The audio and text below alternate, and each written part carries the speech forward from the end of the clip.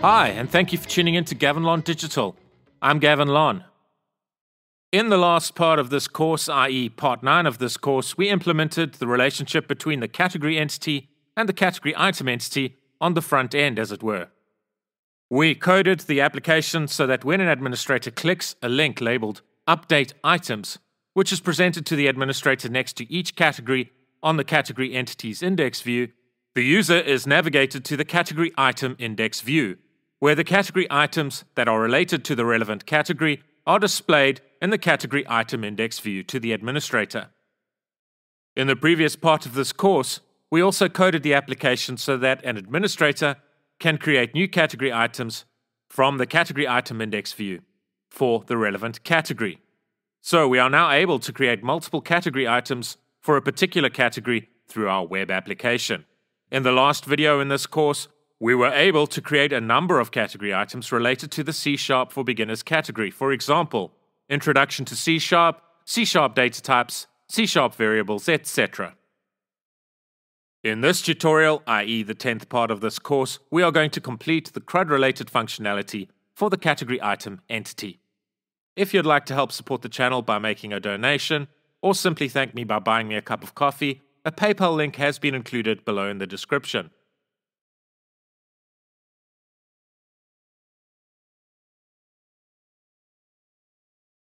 You can, of course, support the channel by giving the videos a thumbs up and subscribing, and please ring the bell to be notified of future content. As discussed, we have already completed the code that implements the create operation for the category item entity. In this video, we'll implement the code for the read, update, and delete functionality. So, in terms of CRUD, we have already implemented the code relevant to C, which represents the create operation in the CRUD acronym. In this video, we'll complete the code for the other CRUD-related operations, namely R, representing the read functionality, U, representing the update functionality, and D, representing the delete functionality. So, let's get started. So let's first focus our attention on the update functionality. In the previous part of this course, we briefly discussed REST, representational state transfer, and the two REST verbs that are related to our create action methods. So we discussed the fact that the category item controller has two create methods. One of these create methods is decorated with an attribute named HTTP post. This attribute tells the MVC framework, as it were, that this create method contains code that implements the functionality relevant to the HTTP post request. The other create method in the category item controller class does not contain a REST-related attribute pertaining to a REST verb. By default, the MVC framework knows, as it were, that this action method pertains to a HTTP GET request. A HTTP GET attribute does exist, so if we needed to explicitly mark a particular method as a method related to a HTTP GET request, we can do it using the HTTP GET attribute. We can do it by declaring the HTTP attribute against the relevant action method. But if a HTTP-related attribute, for example HTTP post, is not declared against an action method, the MVC framework will deem the relevant action method as related to a HTTP GET request. So the functionality we are about to implement relates to a HTTP GET request. When the administrator clicks a link labeled Edit, which appears next to each category item in a list of category items displayed to the administrator on the index razor view pertaining to the category item entity, the edit action method in the category item controller class is invoked on the server side. So this is the action method where we need to implement the code for retrieving the data relevant to a particular category item from the database and pass the category item data back to the relevant edit view, which will then be displayed to the administrator. The administrator can then modify the data if necessary, i.e. update the data and submit the modified data back to the server. The edit action method that has the HTTP post attribute declared against it will then be invoked. So this is where the code to save modified data back to the database resides. It resides in the edit action method, which is decorated with the HTTP post attribute. If we look at the index view for the category item entity, we can see that a root-related attribute is present, i.e. an attribute named ASP-root-ID. This attribute is set to the relevant category item's ID value, which is the primary key value for the relevant category item. So when this link is clicked, the relevant category item's primary key is passed to the relevant edit action method.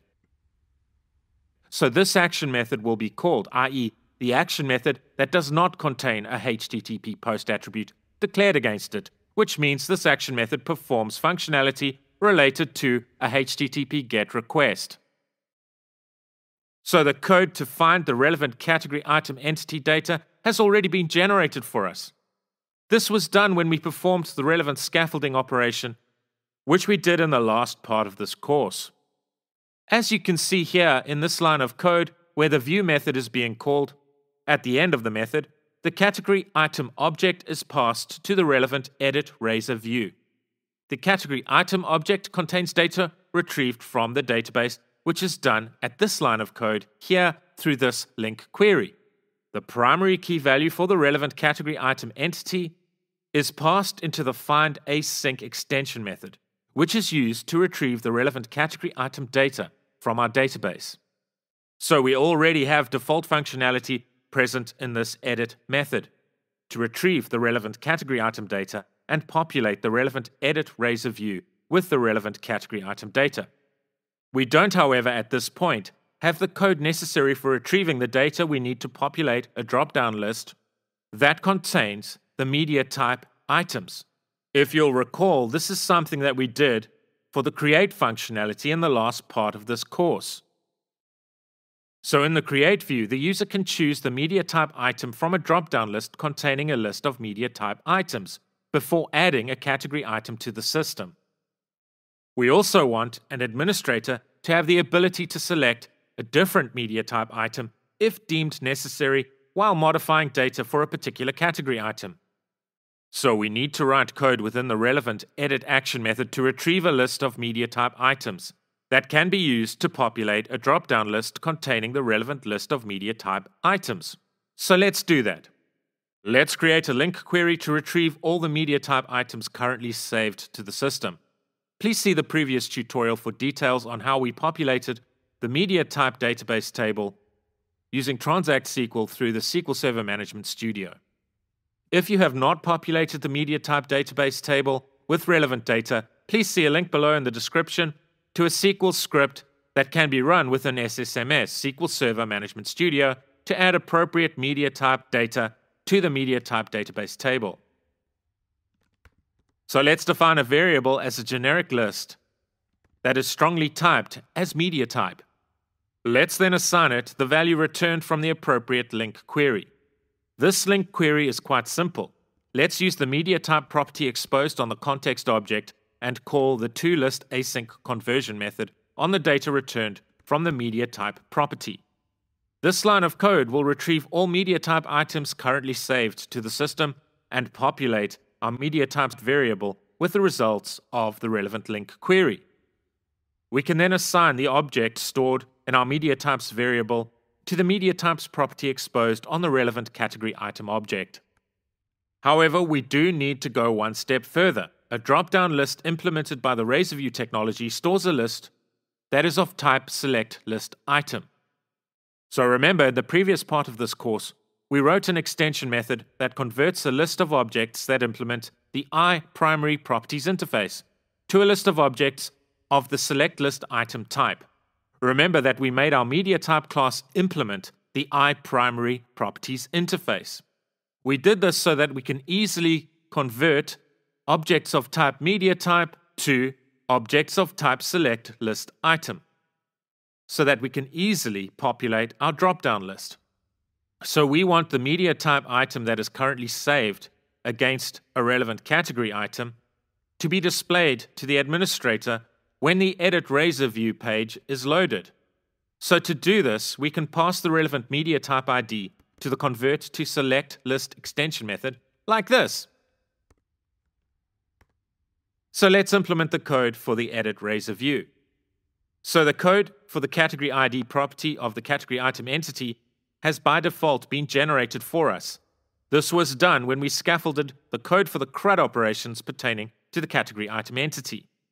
This is code pertaining to a foreign key field from the category entity, and we don't want a user to be able to see this value or be able to manipulate this value.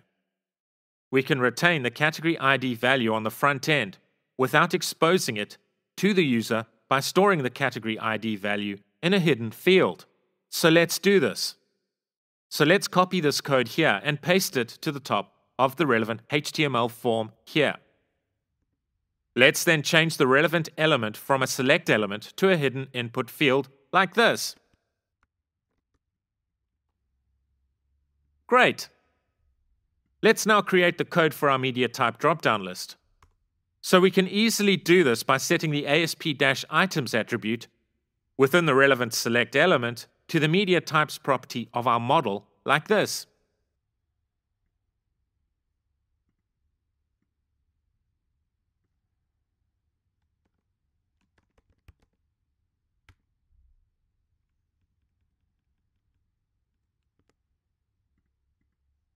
Great.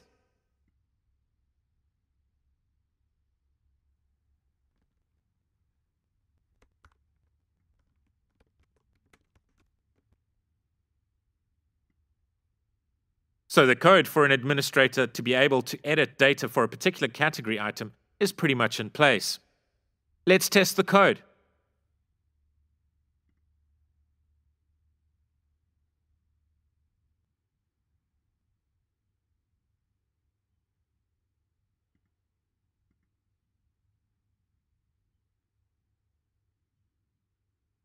So we added a few category items to the system in the previous part of this course. So let's edit this particular item here. Let's change the text for the description field. Let's change the word learn to learner so that this description makes a bit more sense. Let's save our changes.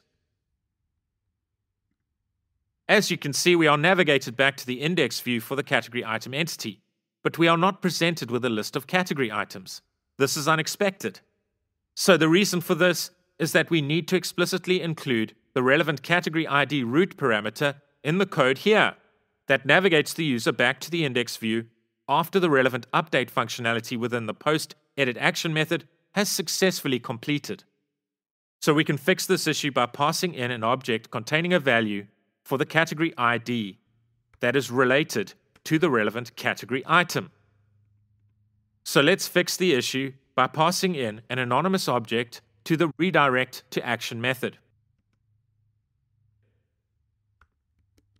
This means that when the code redirects the user to the index view of the category item entity, that a list of category items related to the relevant category will be presented to the user.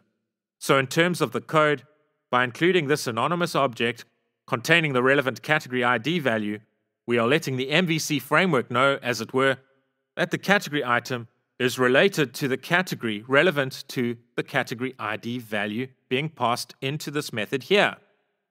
Let's test the code again.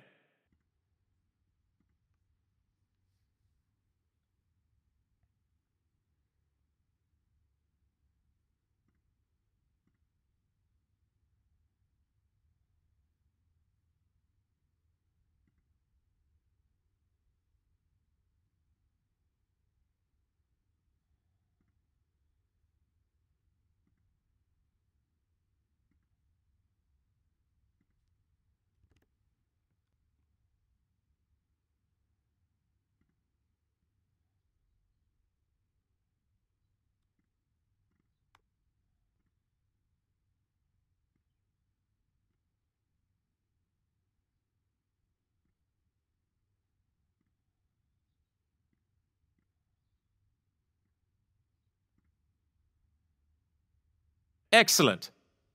So our update functionality is now in place. Let's ensure that our read and delete functionality is working as expected.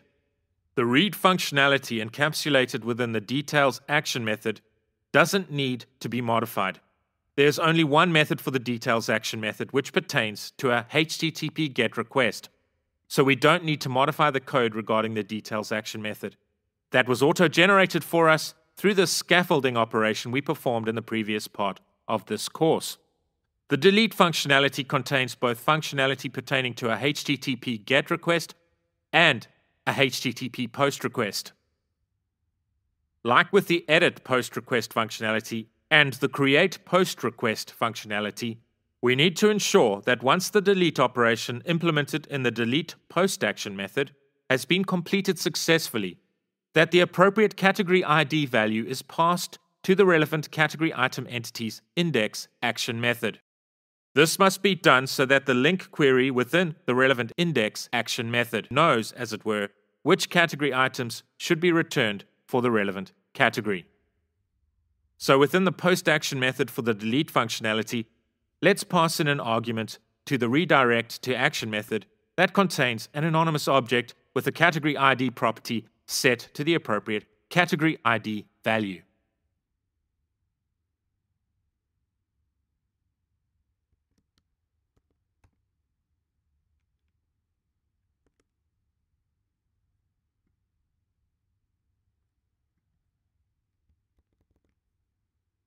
Let's test the delete functionality.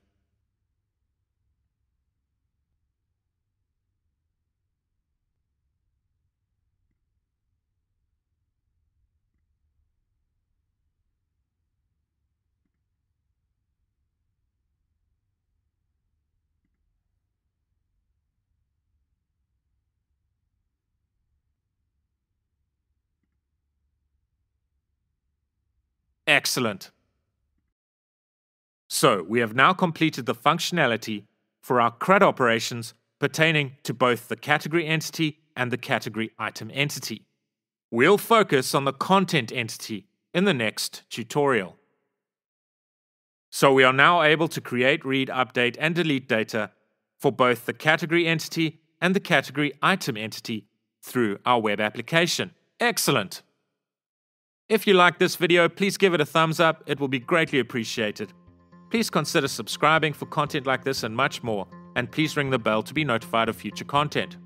Please feel free to share this video with anyone you feel may benefit from its content. If you'd like to help support the channel by making a donation, or simply thank me by buying me a coffee, a PayPal link has been included below in the description. I really enjoy engaging with you in the comments section, so please feel free to share your thoughts with me in the comments section. If you have any questions regarding aspects of the course so far, please leave them below in the comments section, and I'll get back to you as soon as I can. The latest code can be found on GitHub. A link to the relevant repository has been included below in the description. Thank you, and take care.